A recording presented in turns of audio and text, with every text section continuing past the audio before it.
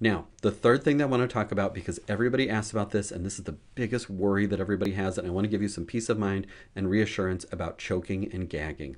Now, there is a difference between choking and gagging. A lot of parents tell me that their baby chokes on foods all the time, and really what they're meaning is gagging. Gagging is normal. Gagging is expected, and it's like kind of not handling the food quite well enough, and baby will work through it on his or her own.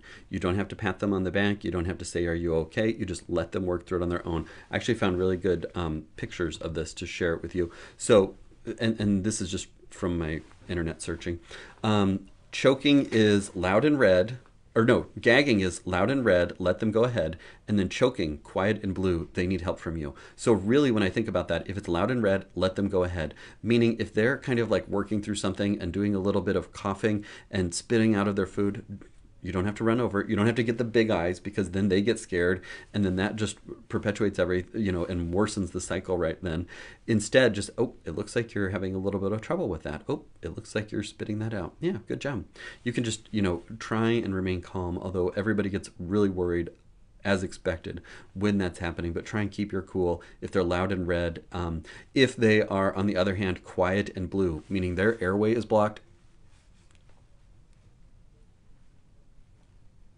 then that is choking. And usually their eyes are much bigger than that, and they're choking, and then they need help from you. And it's good if you're able to do infant CPR classes, infant Heimlich maneuver, or not Heimlich maneuver, but infant choking classes. I mean, there's certainly good videos and everything like that for those that aren't able to actually do like in-person hands-on CPR or choking. But if that they're quiet and blue, they need help from you. So I really like that.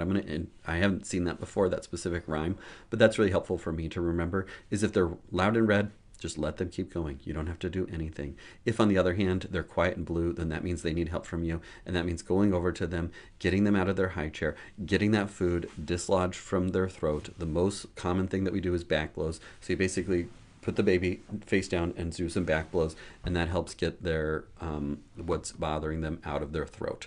There's also this good little gagging versus choking. So gagging is red, tongue will thrust out, face may go red. You may hear sputtering, coughing, or gagging. The gag reflex is there on purpose to keep the airway safe and open. And so that's what the airway is for. That's what the gagging is for, is to keep that airway open. You do not have to intervene. You don't have to get the big eyes. Are you okay? Are you okay? Oh my gosh. Because that will just make it worse, and it makes them scared, and then they'll take breaths because they're so scared and they see their parents so scared. Let them work it out. And on the flip side, with choking, their face will go blue. They're not getting air.